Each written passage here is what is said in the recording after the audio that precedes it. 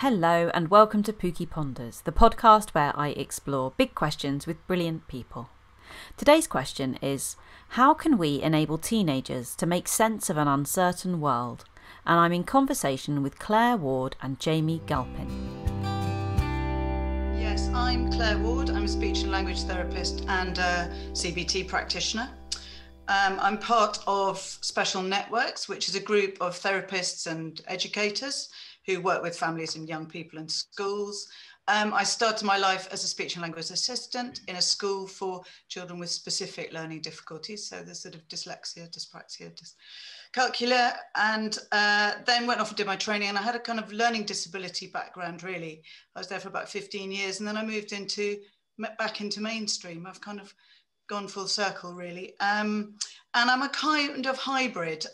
Everything I do these days is a mixture of my speech and language background, but also taking on all the stuff I'm doing with CBT. Oh. Jamie? Hi there. Yes, my name is Jamie Galpin. I'm a developmental psychologist, and I also work as part of Special Networks. I'm also an education officer at NASON. I sort of began my work around sort of the field of SEN, working as a one-to-one teaching assistant within a school throughout my sort of postgraduate studies. So I initially studied modern languages and then moved into developmental psychology after attending a kind of talk given by a feminist literary theorist who was looking at how children understand gender stereotypes. And I thought, this is brilliant. If we can find out how children understand things, we can find out how adults understand things. So I then went on to study developmental psychology and did a master's in research and education as well, because I was particularly interested in putting theory into practice, being sort of working in a school. And up until just the end of last year, I was also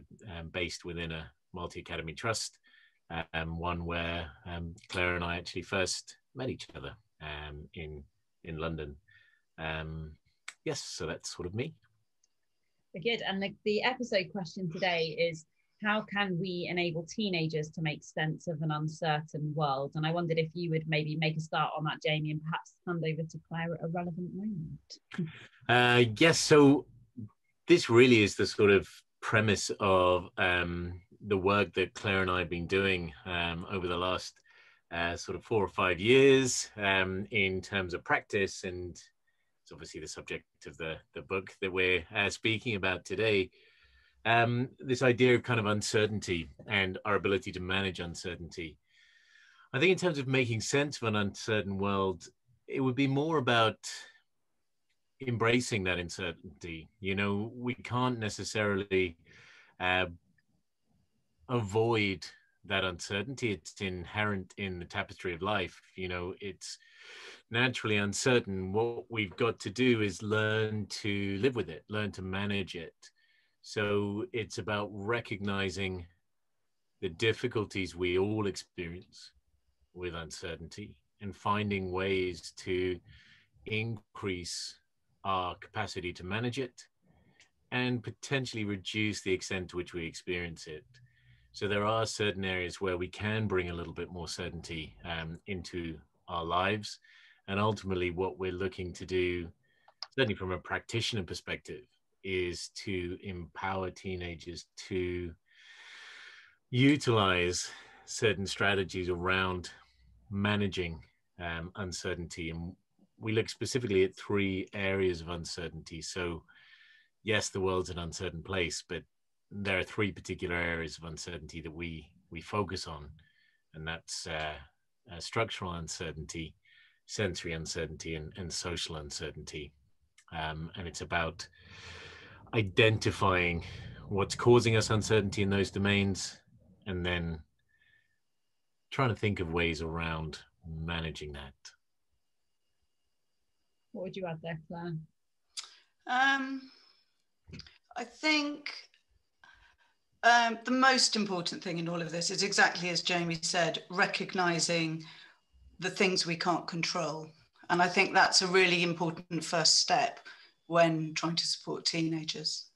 I think understanding that, I mean, a lot of what I do would be called psychoeducation.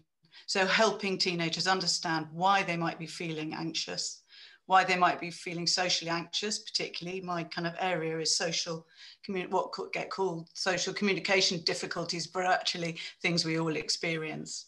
And I think absolutely learning to control what I can control and learning to control what I can't, learning to accept what I can't is kind of the first step. I don't know whether it's useful to take you through perhaps some of the work I might do in each of those areas so that people get an idea of what we're talking about. Would that be useful? In the 3 S's, do you mean? Yeah. So structural, sensory and social. Yeah, it'd be great to learn a little bit more about each of those areas. Yeah. Yeah, and just get a sense of the people that we're talking about. Yeah. So I think the main thing that I try and do when I'm working, whether it's with a school or a family or a young person, is help them to understand that a lot of the behaviours that we don't understand in the people around us come from a search for certainty. That's really where an awful lot of these things come from. And then once we've done that, and these will naturally split into the 3 areas, but we start by asking this question, where's the uncertainty? So we look for children that might be struggling as a result of structural uncertainty, sensory uncertainty, and social uncertainty. So it's not always clear where the uncertainty is coming from, but we know it's in one of those 3 areas. So, for example, if I was working with somebody I am working with somebody who is very anxious in school. And what we found has helped her in terms of understanding the structures of the day, for example, and this is familiar to lots of people, giving her more information. So increasing the knowledge she has and increasing the control that she has over herself, if you like. So in terms of structure, she might need more information about changes that are coming up, or when homework's going to be set, or a revision timetable gone through with her. And this gives her a sense of kind of control over what's about to happen. In terms of her sensory uncertainty, she might be experiencing difficulties with sensory regulation. So she might be overwhelmed by certain things in the classroom or unable to focus because there's a new noise. She might have a real need to fidget. We hear about this a lot, obviously. And giving her an understanding of why she does these things can be really helpful, as well as giving her sort of tools and techniques to help her manage those times. And then, so again, this student I've got in mind is very socially anxious. So understanding why she might feel socially anxious, why this teenage time is particularly difficult, as we can start to compare ourselves to other people in preparation for joining a new tribe as we leave our family, all that kind of thing. So understanding her knowledge of why this is happening. And then giving her a little bit of control, like I said, talking about what you can and can't control in social situations. And you can do lots of work around, it's not just discussion work, we do practical work as well. We do build some skills around the first time you meet somebody, perhaps, or an interview, but acknowledging that we can't prepare for every single social interaction that we're going to come across. So does that give you a sort of sense of the kind of work we do and why it splits nicely into those 3 areas? Yeah, I guess I'm interested to go even back a step, and maybe this is a Jamie question, but you said that this all stems from the fact that we're always sort of searching for certainty. And I just wondered why. It's a massive question, I appreciate that, but yeah, why do we look for certainty? So there's some kind of quite nice sort of new theories or kind of stories around cognition that are out there at the moment. They've been out there for a long time, but they're reaching kind of I suppose sort of practical consciousness now. And one of those is this idea of predictive processing, this understanding that the way that we see and interact with the world isn't how we maybe have previously thought, that we were kind of more reactive in our interaction with the world, that we would sort of sit and wait to have information come to us. So through our eyes, through our ears. We would then put those bits of information together in our brain and then experience something. Instead, there's a recognition that actually what we are probably doing and what we must be doing is really kind of predicting what we're going to be experiencing, because it's not a very efficient way of interacting with the world to have that sort of passive response, to wait for information to come to me to then experience something. And it also can't really be the way that we interact with the world, because otherwise we would have these sort of constant little surprises and shocks of going, oh, look, there's a chair, there's a computer, there's the shed. Instead, we're sort of carrying around these models of the world that enable us to predict what might be happening. And it's a much more adaptive way to go about things. So, you know, if I'm about to stand up, I really need to be able to kind of predict what my body might need at the moment I stand up in terms of adjusting my blood pressure, so that when I do stand up, I don't fall over and faint. So I need to be able to preempt that or predict where I'm going to be. And that prediction can also make me very efficient in my interactions with the world, essentially. It means that I can kind of preempt what I'm going to experience and adapt myself accordingly. So, you know, if it's snowing outside, I can anticipate the fact it's going to be cold and put an extra coat on. And that means that I'm going to be maintaining my most efficient state. So rather than going outside and then shivering and getting really, really cold, I'm going to be able to go outside and maintain that core body temperature. And that's essentially the fundamental driver of us as a biological organism, is to be energy efficient. Because like any other kind of biological creature, we're resource rational. What that means is we're trying to be as efficient as possible with our resources, and our central resource is metabolic, it's energy. So, you know, once we run out of energy, we essentially die. So really what we're trying to do is not run out of energy. You know, our brain's trying to help us out by saying, look, I'm going to try and keep you within certain parameters that make you as energy efficient as possible. And that means maintaining a core body temperature, making sure that you're kind of not thirsty, making sure that you're not hungry. And anytime I'm in a situation that's uncertain, it means there's a potential threat to that energy efficiency. So, you know, I don't necessarily know what's going on right now. I don't know kind of the state I'm in, and therefore I don't know if I need to act. I don't know if I need to do something. Do I need to run away? Do I need to fight this thing in front of me? And so I'm stuck in that sort of state of limbo. I've kind of got my foot on the brake and the accelerator at the same time, which is not the most energy efficient way of operating.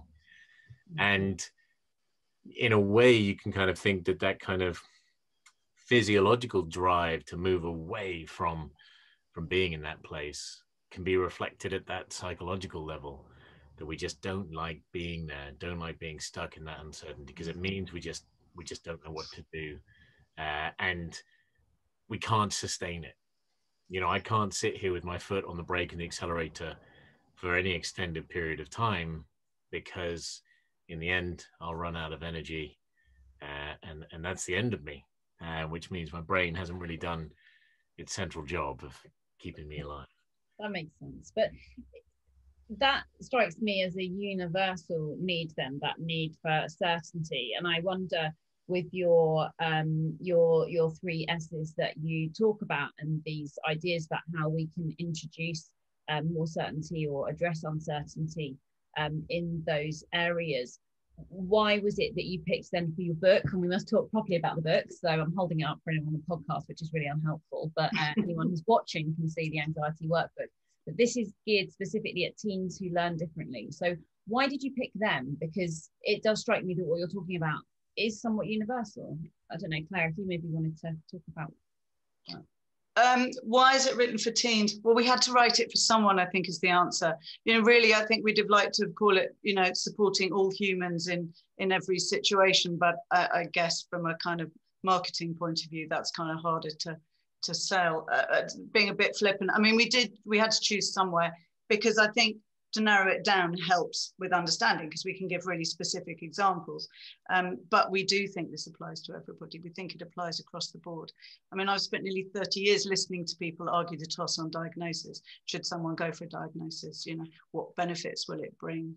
Yes, it might unlock some funding or something, but, you know, it's a really complicated business, diagnosis. And actually, I suppose what we're saying, I mean, this all came about because I was looking for an approach that was a little bit more transdiagnostic. So wasn't specifically written for people with autism or autistic, or someone with a diagnosis of ADHD or dyslexia. And what I found was a publisher saying, well, there isn't one, why don't you write it? Which was, well, in the long run, quite helpful. Wasn't quite the quick fix I was looking for, but this does literally, we think, apply across the board. And you can take our framework, and I think you can use it in early years. You can use it in, you know, I'm using it with my university students and young adults. And what we're saying is that it's not just people with any kind of diagnosis or who learn differently that benefit from support in this way, but you can apply it to all of us. I mean, I use it in my parenting. I use it to look at situations when I find things difficult. It is a truly universal approach, we think, and it's quite straightforward. And why is it so powerful to move away from a diagnostic approach? Is that because there are issues with getting diagnoses, or is it that you actually just don't think the diagnoses are helpful? Like, what's your sort of motivations and thinking there? It's probably for a longer discussion, but we know for a start that there's unequal access to diagnosis. There are families who've been on waiting lists for years. And diagnosis brings us a description of what that person finds difficult. It doesn't give us a reason, and it doesn't necessarily point us in the right direction for the kind of support somebody needs. Now, we're not saying that we're completely anti-diagnosis, and there's certainly people who found it really helpful because it's helped them understand themselves better, and they felt there's a lot of blame around difference, and, you know, it can really be helpful in those situations. But it sets you apart.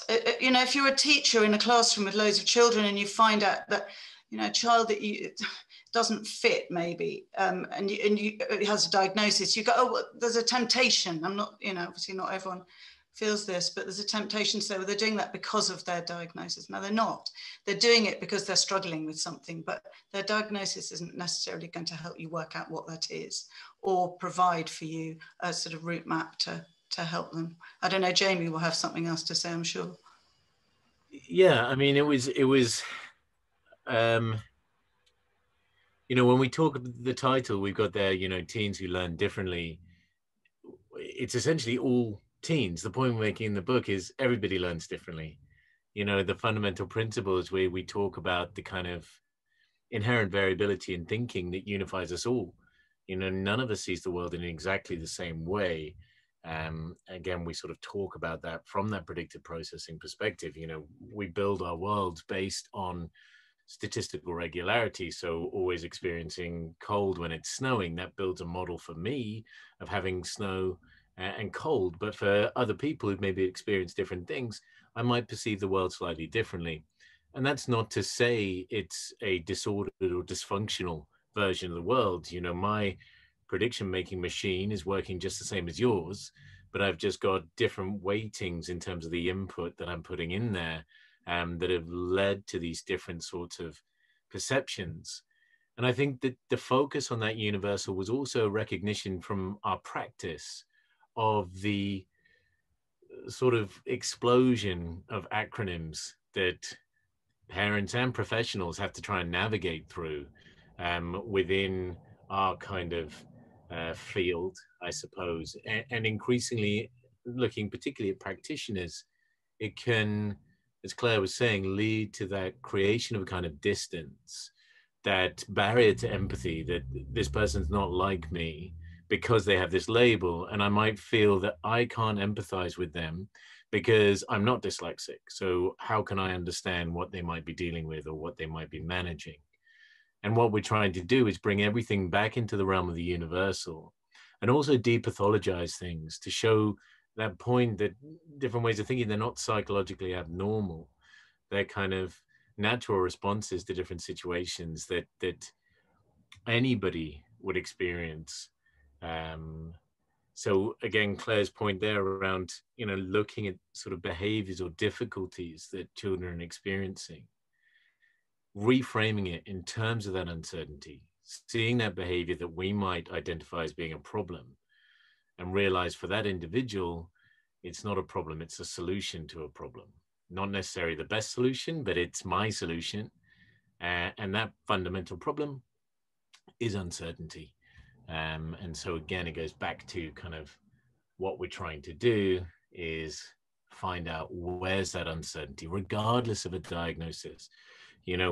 Different diagnostic labels can potentially highlight how certain individuals may be more prone to experience uncertainty, particularly if, the environment that's been created for me hasn't considered different strengths that I might have. But really it's coming back to still saying, the fundamental difficulty is uncertainty. And we can all empathize with that, particularly given the circumstances of the previous year. We're probably all a little bit better at understanding that uncertainty and that undercurrent of uncertainty that a lot of teenagers carry around with them in non-pandemic times. We've all carried that with us over the past year, and hopefully can empathize even more effectively with children, young people we're working with. Yeah, it's something that I think I find really interesting at the moment. Both children and adults, we're seeing this, completely understandable uptick in anxiety, which is often a completely appropriate and proportionate response to an objectively really challenging, uncertain time.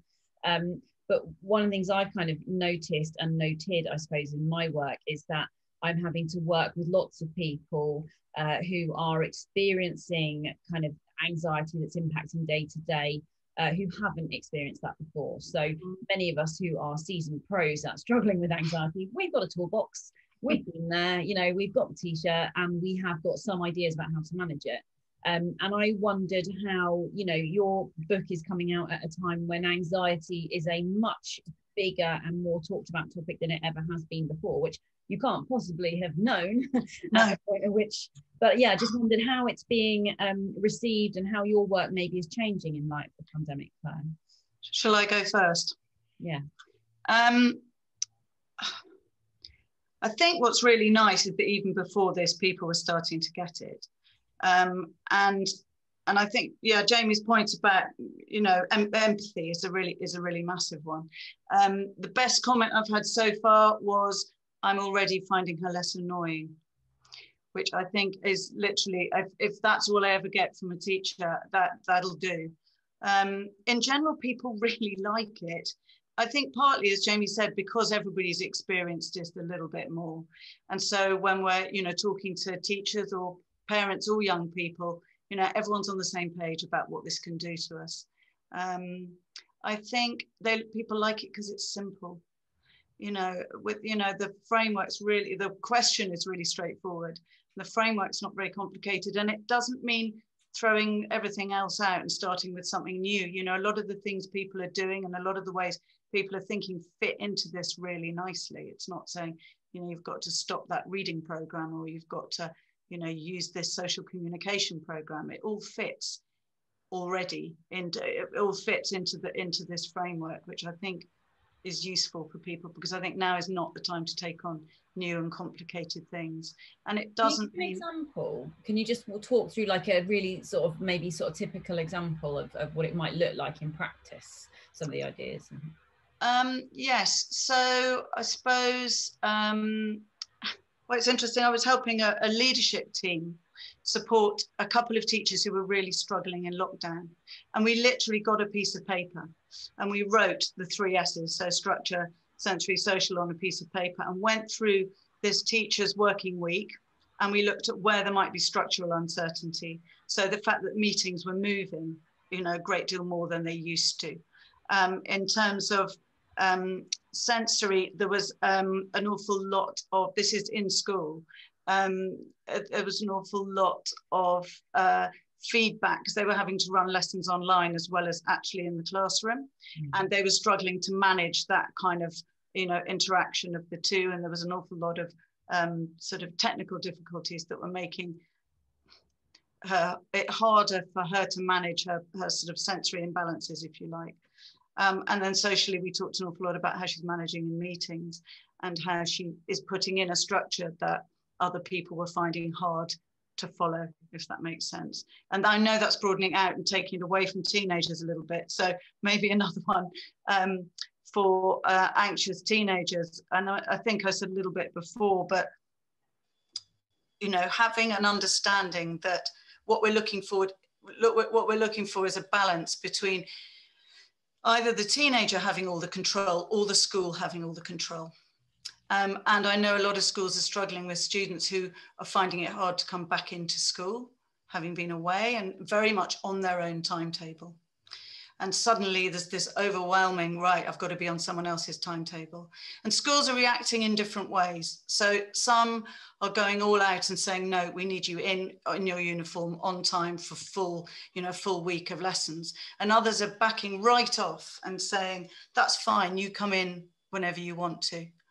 And what we know is that most of us need a bit of both. So a balance between really nice, predictable, repeated structures that we can really rely on, and then that sense of agency and that sense of control within it.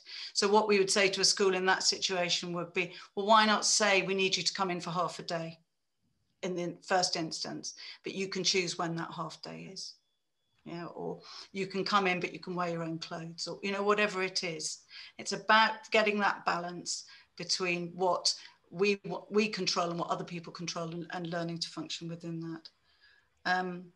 In terms of sensory support, I think people are becoming much more familiar with this idea of sensory under and oversensitivities. So, the children who need perhaps a quieter and less exciting visual environment to learn well, or who need movement breaks, or fidget toys, or whatever it is. But I think there's this sense of interoception, which people are becoming more familiar with, which is being able to really interpret internal changes as needs. So whether you need the toilet, have a drink, eat something, or emotions. So how am I feeling? But also a sense of what am I feeling? What am I thinking? And I'm working with someone at the moment who finds choice really, really hard. And that extends to everything. So what she wants to eat, what she might want to do, when she leaves college, and equally which of the other students in college does she like? She's got such difficulty interpreting her kind of gut instincts, if you like, that she's finding all choices really, really hard to make. So we're starting right back at the beginning, and we're helping her become more aware of her body. So we do walking where she's focusing on feeling her sock move in her shoe, if you like. And then we'll move, that's the beginning of the program. And then you might move on to being more aware of emotional responses and thoughts that then help you. And this moves into the social realm, then might help you make social judgments. So how can you tell if someone's being friendly towards you? Does that make you feel good? Well, might that indicate that would be a good friend? That kind of work. Does that give you a sort of sense of how it applies? Yeah, absolutely. And I think one of the questions I guess I then find myself wondering is, if I'm a teaching assistant or a parent or someone, and I'm thinking this is beginning to make sense, and I can perhaps see some of these kind of potential issues, challenges that we might address in my child or even in myself, like how do I go about beginning to unpick that and recognize where the genuine challenges are? Because I think sometimes, and maybe this goes with that idea of labeling, that sometimes we think we know what the answer is, but we might be prejudging. So for example, if we were working with a child who we knew to be autistic, we might make assumptions that social issues might be a particularly overriding one here, but actually it might be that for that child that's not the do you see what I mean? Like how do we make the right judgments here, and how do we ask the right questions? How do we explore it in a meaningful, objective way? I know what Jamie's going to say, so I'll let him say it. So, yeah, I mean, it's exactly the sort of just reiterating the point earlier about, the diagnosis, as you say, the function of that, as with everything, is driven by that need to kind of extinguish the uncertainty. If we've got a student who's struggling, the diagnosis can potentially give us certainty. It can make us feel like, okay, they've done that because of this. But actually, it's a false sense of certainty, because those labels are simply circular redescriptions of the same problem. So, if a child has got a kind of different attentional focus or struggling to pay attention, we might say, oh, they're doing that because they have ADHD. But ADHD is really just a description of children who struggle with attention. So you've essentially said, that child's struggling to pay attention because they're struggling to pay attention. It doesn't get to the bottom of, okay, where's it coming from? And that's when you go back to, well, it's coming from uncertainty, rather than looking at a blank piece of paper saying, whoa, well, it could be anywhere. The point about the model is you force yourself to look in each of those three areas. And that's to avoid those confirmation biases that you were talking about, that we think, okay, well, this is an autistic child, and therefore they're avoiding those busy crowds because of the social uncertainty, because of that thinking through someone else's mind. But by forcing yourself to look, say, also at sensory, you might say, well, actually, I know that they have an aversion to light touch.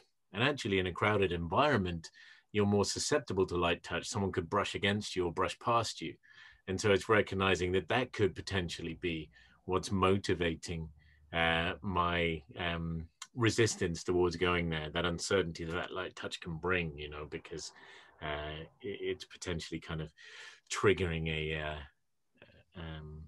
kind of a survival response. Light touch normally means something's about to sting me or bite me, so it makes sense to get out of the way and make you feel uncomfortable. But we learn that in lots of situations that doesn't happen. But for some children, young people, I might not be there yet. So that's sort of why we constantly throughout the book say, make sure you're looking at all three areas. And then it's about working together with the young person or with the kind of team to say, okay, well, which one should we target first? Which one do we think, okay, this one is where we think it's possibly coming from. Let's put support in there and then see what we've got left. And really the book starts by talking about structure, because usually that is the easiest one to go for. And certainly the one over which we have the most, as people supporting, have the most immediate control. And, Claire's points earlier, they're really important, that often we can think about removing all structure as a sense of giving somebody more freedom. But that's an additional burden. And again, you've removed any kind of stability from the environment. There's nothing to fall back on. Now it's on me every day to hold the world together, to make things happen.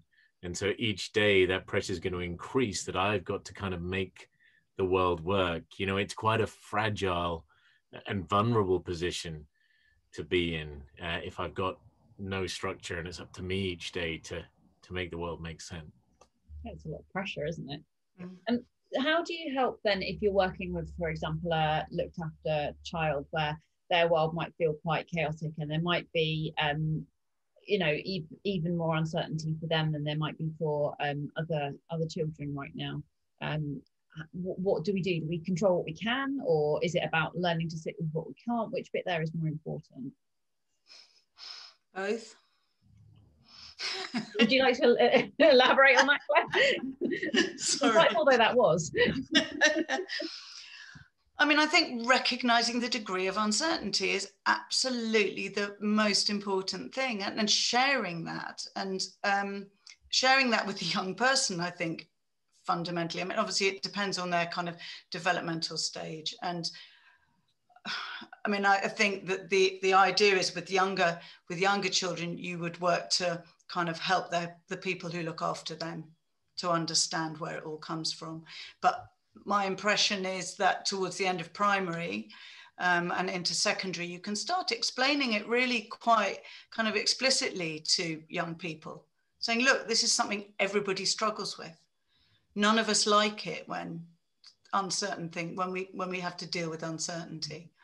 But, we can't get rid of it. Some people say, I'll be working with somebody and I'll say, so, if I could wave a magic wand, what would we do here? And they'd say, well, get rid of my anxiety. And I'd say, no, I can't do that. And they'll say, well, why not? And I'll say, well, you'd probably get run over on your way home. You know, why do you need that anxiety? And they'll, you know, the penny drops. And it's about understanding that we can't take it all away, but there are some things we can do to help you manage it. And it might be, and I think Jamie's right, you know, we always start with structure. Do you know what's going to happen and when, within reason? You know, can you hold the information we're expecting you to hold in terms of, you know, daily routines, or even where you are in the day or in the week or in the term? You know, do you have that information? Because we know that these points, you know, why do we have phones with all this information in it? Because information makes us feel more certain. So making sure people have access to information about what's going on. Calendars are brilliant. I know people have post-it notes for all the things that need to happen, certainly for kids who struggle with personal care or, you know, showering or whatever. Right, this is what's going to happen this evening on post-it. You get to choose what order we do it in. And you put, you know, reorder those post-it notes so that you get the evening you want, but these things are going to happen. They're non-negotiable. You know, I think it helps people feel held. And the sensory stuff, I think people, although some people are getting a lot more familiar, I think maybe that is slightly harder. But, you know, for sensitive caregivers will know what things their child really loves and what things they find really difficult. So whether it's, you know, heat or pressure or certain types of movement, and making sure those happen on a regular basis, you know, nice, predictable outings to the park where you can just sit on that swing, you know, that linear, regular, repetitive movement that we know, or trampolining is the other great one, that we know bring a lot of sensory certainty, building that in. And social, I think, is really, you know, we put it last because, and there's actually more on social, I think, in terms of activities in the book. And it's worth saying, you know, we have put a load of activities. One of the reasons the book is the size it is, yeah. Well, I'm surprised you can lift it. No, one of the reasons we wanted it to be like that is because we wanted to put in lots and lots of examples of some of the things we do that helps either build certainty or help people tolerate uncertainty, help people manage it. And I suppose it's worth saying that most of the activities are kind of ideas for schools, but there's no reason why a lot of them can't transfer home. So I hope you could kind of pick and mix from them. Oh my goodness, absolutely. And we're suggesting it very much as a kind of pick and mix book. There's a very important page, which is how to use this book. And we're very explicit there that you could sit and read the whole thing from cover to cover, but we wouldn't necessarily advise it because, well, I can't read a book, you know, sort of logically from beginning to end, a workbook. Obviously, you can if you want, but we've done some fairly clear, we hope, signposting so that, you know, are you somebody trying to understand a child's behaviour? Is this young person really confusing you? And then look at certain chapters. There's a lovely introduction with, you know, really manageable way of understanding all the sort of theory behind it that Jamie was explaining at the beginning. And then each of the sections on structure, sensory and social start with a little bit of theory and then go straight into, you know, literally sheets where you can, you know, fill in behaviours or you know, try and understand that behaviour more easily, and then lots of activities really that you can adapt. I mean, the idea is to be creative, because once you know where the uncertainty is coming from, it kind of puts you in a better position for what to do about it. Yeah, I think one of the things I particularly like about the you know, book that you've created and the content there is that it enables really kind of constructive and curious conversations, which I think is super helpful. I think there's lots in there that's really practical and really actionable, which is great. But actually, I think for me, almost even more important, I've used a couple of bits with my daughter. It's just the conversations it enabled that were perhaps didn't go where either of us might have expected or could have taken them without those prompts, which I thought was really helpful. I wonder, Jamie, if you could talk a little bit about how your kind of starting point as a teaching assistant maybe fed into this, because for me, this is like a perfect thing for a teaching assistant or other member of support staff who might be working with a nurture group or one-to-one with a child, for example. And it felt, yeah, now that you've said that you had a background as a teaching assistant, I thought, okay. But yeah, I wondered if you could talk to that a moment. Well, I mean, it was just that recognition that a lot of the children, young people I was working with had those similar kind of needs. I suppose it was, and that sort of recognition came about through reflecting on what I was bringing, what was my value there. And more often than not, the function I was providing was certainty. So either structural certainty, so they'd look to me to find out what was happening next and what was being expected of them, or social, so look to me to support and navigate around interaction with peers or interaction with teachers, or sensory, look to me to sort of support them to regulate, to go for a break, to go for a walk, to do those things. So I was realizing that really my function was just to provide some certainty. And so it was then saying, well, I can very easily be replaced by, a stress scale or a mini whiteboard. It's a big hit to the ego when you realize that, but you can then realize that actually, what I'm trying to do and what you're hoping to do is really make yourself redundant. You're trying to put yourself out of a job, and you're saying, and it was in striving towards that I tried to distill down, well, what is it that I'm actually doing? Apart from being a super wonderful, amazing person, what am I actually providing? What's the function of me to this young person? And so that's when it started looking at that. And I think, certainly working predominantly with autistic children, young people, and then particularly, higher needs pupils, so those who may be minimally verbal, that sort of model really stands out, the structure, sensory, social, and you can see overlaps with traditional areas of difference that a clinician might be looking at. But it was then looking at all the other children, young people I worked with, and then just looking more broadly at all humans, that you realize, well, actually, this is somewhere where we're all finding difficulties, and those two ways out of it that Claire mentioned, that knowledge or control, that's, I was trying to then increase that knowledge and increase that control, give them independence over those strategies so they're not relying on me as much. And again, in terms of the function of the book, we wanted it to have the theory as well as the practical worksheets, because there's no single worksheet that we can say, oh, this will work for all children, young people. The idea was that sort of adage of, you give someone a fish and they can eat for a day, you give them a net and they're off and eating all the time. The idea with the book was that, yes, we've got some quick, you can jump to it, photocopy some resources, get that done. But if you've got time to reflect, we're telling you the kind of what's underpinning these things to then empower people to then be able to kind of take a step back, realize behaviors that may have initially appeared irrational, that they're logical, they make sense. The function of those behaviors is to generate certainty. If you're looking at a child and you're saying, well, why are they trying to, I'm particularly a child who may be struggling and responds really badly to praise. So, you're trying to sort of pump them up and you're giving them praise, and it looks like they're aggressing towards you. It looks like they're looking for a fight, but I'm looking for certainty. I've got a perception of myself that I'm worthless and useless and terrible. You're challenging that by telling me I'm not. I'd rather move towards a certainty of, no, this is who I am. I'm terrible, useless and horrible. I'm going to make you reinforce that. Or again, interactions with peers, kids that can look like they're just not trying.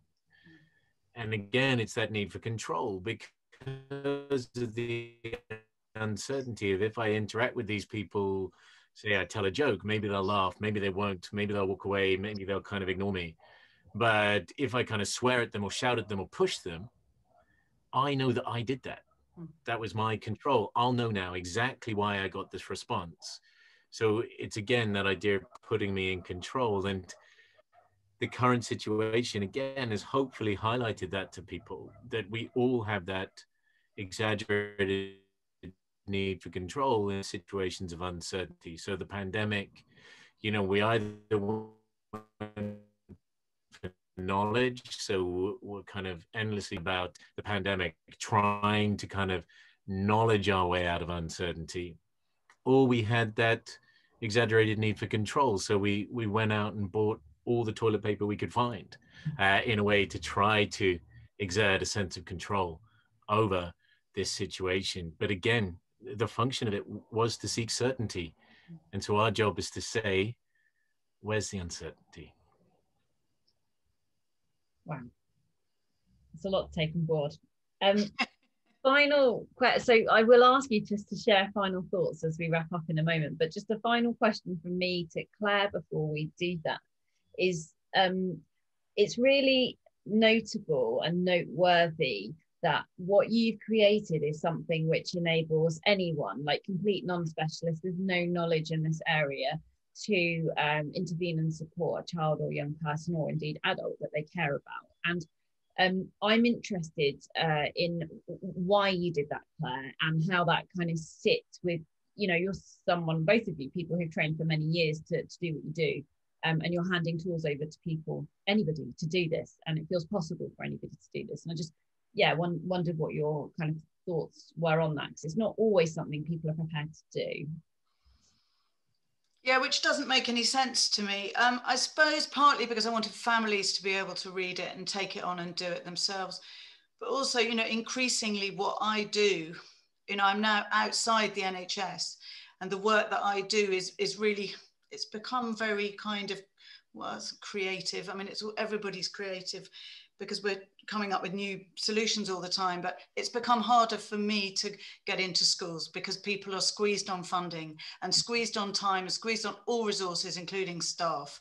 And, the best work I've ever done has been working alongside really, really sound teaching assistants, and then slowly withdrawing and watching them take on the work. And, I think they're really undervalued. And I think it was really important to me that literally, a mum or a sister or a teaching assistant or a care assistant could just have access to all this theory that doesn't always kind of get shared across the board, but would also find it, I just like things that make sense, and I like things that aren't too complicated. So that's probably where it came from. But I'm really delighted that you think anyone can pick it up and use it. And I'm really delighted that you've used a couple of bits. I mean, early feedback, the book hasn't actually quite out yet. And I'm really looking forward to the conversations with people who are taking it out there into the field, trying activities, seeing what works, seeing what doesn't.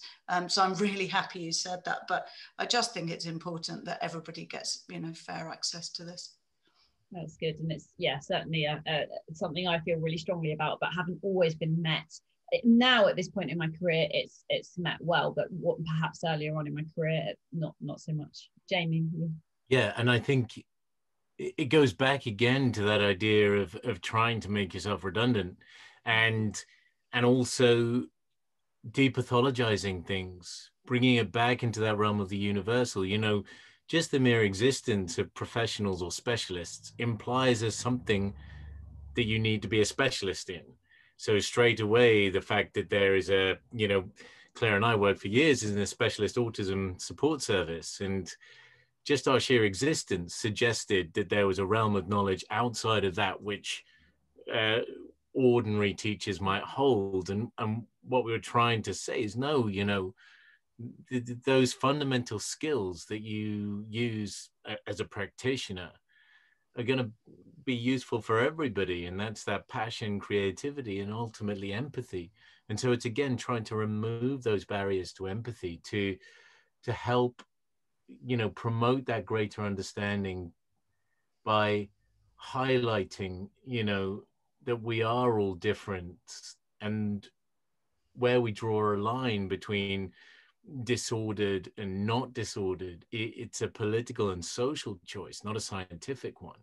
There's no clear delineations between different ways of thinking, and recognizing as well that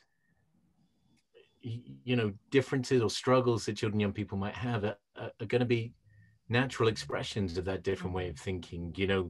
difficulties with reading or differences in attentional focus, it's not a developmental failure.